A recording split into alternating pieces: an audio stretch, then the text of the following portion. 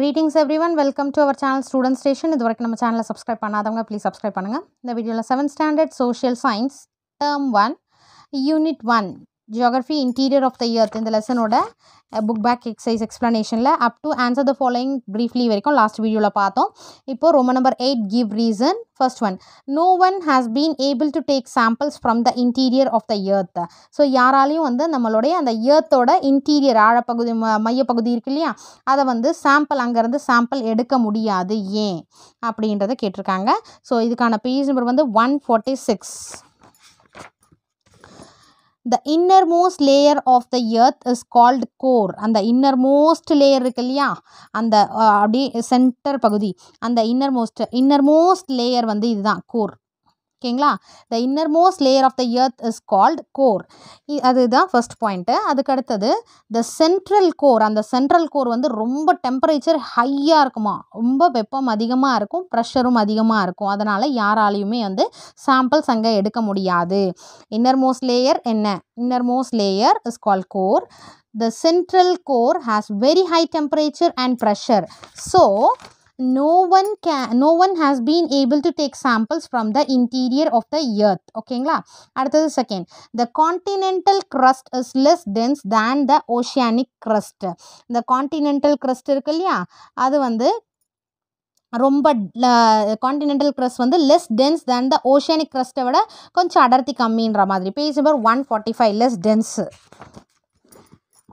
Continental crust இருக்கு இல்லையா. Despite greater thickness, the continental crust is less dense than the oceanic crust because it is made of both light and dense rock types. எதனாலனா வந்து அந்த rock வந்து tense டைப்பாகவும் இருக்கும், ரொம்ப அடர்த்தியும் இருக்கும், light ராக்கும் இருக்கும். அதனால தான் வந்து கான்டினென்டல் crust வந்து கொஞ்சம் அடர்த்தி கம்மியாகவே இருக்குது, எதை காட்டிலும் ஓஷியானிக் crust-ஐ காட்டிலும். Despite greater thickness, the continental crust is Despite greater thickness, continental crust is less dense than the oceanic crust because it is made of both light and dense rock types. இதுதான் வந்து second give ரீசன்ஸ்க்கான answer. அடுத்தது distinguish between. First one, Sial and Sima. Page number 145. So Sial. So first சியாலோடது என்னன்னா, first point Appar part, இதுதான் Appar part of the crust, first point. அடுத்து பார்த்திங்கன்னா அதில் என்ன இருக்குன்னா, consist of granite rocks and forms the continents. Consist of granite rocks second point, forms the continent third point. அடுத்தது silica and alumina, main mineral கான்ஸ்டியூன்ஸ் வந்து of main mineral கான்ஸ்டியூன்ஸ் silica and alumina. First point சியாலோடது, இதுதான் Appar part. அடுத்த second வந்து என்ன இருக்குன்னா, granite rocks இருக்குது, it and forms the continents. அடுத்து main mineral கான்ஸ்டியூன்ஸ் R silica and alumina. அடுத்தது இது வந்து செகண்ட் வந்து லோயர் பார்ட். ஓகேவா, lower part of the crust. இது வந்து consist of tense பேசால்டிக் rocks, continuous zone of tensor பேசால்டிக் rocks. அடுத்து தேர்ட் பாயிண்ட் வந்து farming ocean floors. Second point, இது தேர்ட் பாயிண்ட். அது வந்து ஃபார்ம் கான்டினென்ட்ஸ் இல்லையா, இது வந்து ஃபார்மிங் த ஓஷன் ஃப்ளோர்ஸ். ஃபோர்த் பாயிண்ட் வந்து இது வந்து comprising mainly of silica and magnesium, இதுதான் மெயின் கான்ஸ்டியூன்ஸ். ஓகேங்களா, lower part continuous zone of tensor பேசால்டிக் rock second point, farming the ocean floors third point, comprising mainly இது என்ன இருக்குது, சிமான்றது சிலிக்கா அண்ட் மெக்னீஷியம். இதுதான் 4 points. அடுத்தது active volcano and torment volcano. Page number 149. Active volcano and torment volcano. Active volcano அப்படின்னா வந்து volcanoes that erupt frequently are called active volcanoes. So ஃப்ரீக்வெண்ட்டாக அப்பப்போ வந்து வர எரப்ட் ஆகிறது வந்து என்னது, ஆக்டிவ் வால்கேனோஸ். அதுக்கு அடுத்தது 600 active volcanoes in the world second point. எத்தனை ஆக்டிவ் வால்கேனோ இருக்குது, 600 ஆக்டிவ் வால்கேனோஸ். அடுத்தது எக்ஸாம்பிள் மவுண்ட் ஸ்ட்ராம்போலி இன் மெடிட்டரேனியன் சீன், அடுத்து செயின்ட் ஹெலன்ஸ், அடுத்து பினாட்டுபோ, மவுனா லாவா. இது வந்து எக்ஸாம்பிள்னு போட்டு ஏதாவது ரெண்டு எழுதிக்கோங்க.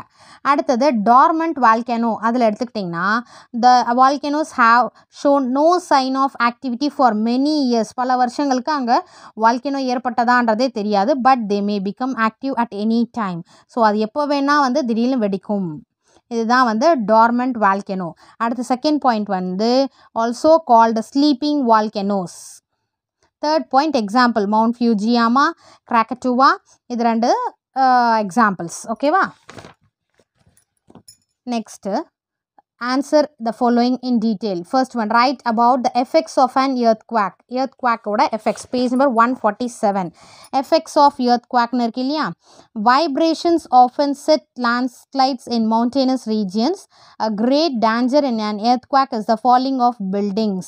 Vibrations varum, earthquake na nilanadukam illaya, adanal enna agum, the mountainous region na malai pagudiyila vandu landslide nilacharivu erpadum, adurumodhu the mountainous region la landslide erpadum. அடுத்தது பார்த்தீங்கன்னா earthquake, falling of buildings எல்லாம் கீழே விழ ஒரு டேஞ்சர் தான். அடுத்து most of the houses which collapsed were made of mud and bricks and proved to be death traps. So என்ன ஆகுது, நிறைய வீடுகள் வந்து கொலாப்ஸ் ஆகி நொறுங்கி விழுந்து அந்த மட் அண்ட் பிரிக்ஸ்ன்னு இருக்கு இல்லையா, செங்கல் இந்த இது செங்கல் மண்ணெல்லாம் சேர்ந்து என்ன ஆகுது, and prove to be death drop, அது வந்து இடிஞ்சு விழுது இல்லையா, அதனால் நொறுங்கி விழுறதுனால அது ஒரு டெத் ட்ராப், மரண குழி மாதிரி இருக்குது. ஸோ வைப்ரேஷன்ஸ் என்ன பண்ணுது, லேண்ட்ஸ்லைடை ஏற்படுத்துது எங்கே, மவுண்டெயினஸ் ரீஜியன்ஸில், இந்த எர்த்குவாக்கோட வைப்ரேஷன், இதெல்லாம் எஃபெக்ட்ஸ். அடுத்து ரொம்ப பெரிய டேஞ்சர் என்னென்னா ஃபாலிங் ஆஃப் பில்டிங்ஸ், அந்த வீடெல்லாம் கொலாப்ஸ் ஆகி விழுறதுனால மட் அண்ட் பிரிக்ஸ் வந்து எப்படி ப்ரூவ் டு பி டெத் ட்ராப்ஸாக இருக்குது. And earthquake which originates below R near the sea causes great disturbance in the water. So இது வந்து ஒரு இந்த எர்த்குவாக் வந்து எங்கன்னா கடலுக்கு அடியில் வந்து இந்த மாதிரி கடலுக்கு அடியிலையோ இல்லை ஓரங்களோ near the C R originates below R near the C வந்து ரொம்ப பெரிய ஒரு பேரலை, அதாவது வாட்டர் வந்து ஓஷன்ஸ் கிட்டலாம் வருது இல்லையா, அங்கே வந்து ரொம்ப பெரிய ஒரு டிஸ்டர்பன்ஸை ஏற்படுத்துது. அடுத்தது tsunami. A Japanese term is the name given to the huge waves caused in the sea by an earthquake. So earthquakeனால ஒரு பெரிய அலை ஏற்பட்டது என்னென்னா அது சுனாமி. இது வந்து ஜாப்பனீஸ் டேர்ம், சுனாமின்றது ஜாப்பனீஸ் நேம். பெரிய அலையாக இருந்தது சுனாமி, நீங்கள் போட்டு பார்த்தீங்கன்னா கூட நிறைய அதனால் வந்து பாதிப்புகள் ஏற்பட்டிருந்தது. caused in the sea by an earthquake. So பல பேர் வந்து மரணம் அடைஞ்சிருக்காங்க, இந்த மாதிரிலாம் இருக்குது. ஸோ எஃபெக்ட்ஸ் ஆஃப் earthquakeன்னு இதை பாயிண்ட்ஸாக நீங்கள் ப்ரெசென்ட் பண்ணுங்கள்.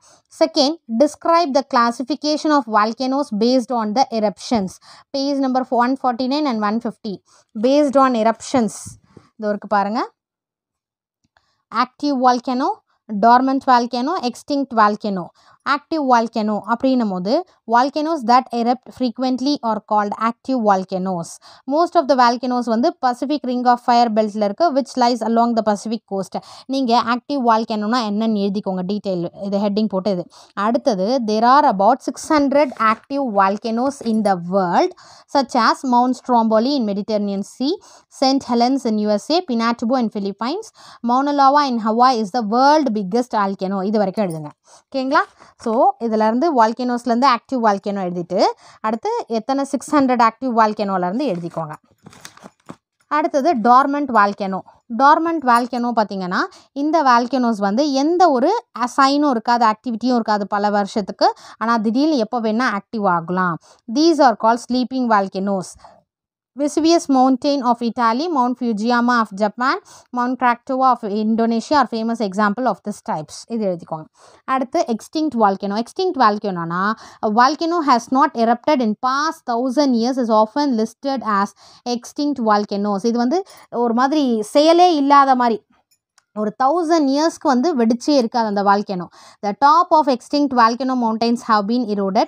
Mount Popo of Myanmar, Mount Kilimanjaro and Mount Kenya of Africa வந்து இதுக்கான எக்ஸாம்பிள்ஸ். இதுதான் வந்து செகண்ட் டீட்டெயில். அடுத்தது பார்த்தீங்கன்னா name the major Jones of volcanic activity and explain any one. Page number 150. 3 major zones of volcanic activities இருக்கு. The circum-Pacific belt, the mid-continental belt, the mid-Atlantic belt. இது மூணும் இருக்குது. ஸோ இந்த volcanic activities இங்கெல்லாம் நடந்தது இல்லையா. ஸோ ஃபர்ஸ்ட் இதில் வந்து ஏதாவது ஒன்று எக்ஸ்பிளைன் பண்ண சொல்லியிருக்காங்களா. மேஜர் ஜோன்ஸ் இருக்குது, உங்களுக்கு என்ன சொல்லியிருக்காங்க, and explain any one name கொடுத்துட்டோம். இது மூணும் வந்து அடுத்து சர்க்கம் பசிபிக் பெல்ட் அப்படின்னா வந்து this is the volcanic zone of the convergent oceanic plate boundary. So இது வந்து இந்த வால்கானிக் ஜோன் எங்கே இருக்குன்னா வந்து கன்வர்ஜென்ட் ஓஷியானிக் பிளேட் பவுண்ட்ரியில் ஒரு மாதிரி கடலோட இது பண்ண மாதிரி அதோட எட்ஜ் பார்டரில் இருக்கிற. அடுத்து it includes the volcanoes of the eastern and western coastal areas of Pacific ocean. இந்த சர்க்கம் பசிபிக் பெல்ட்னா எந்தெந்த பகுதியை வந்து அது இன்க்ளூட் பண்ணுதுன்னா eastern and west Pacific ஓஷனோட eastern and west coastal பகுதியை.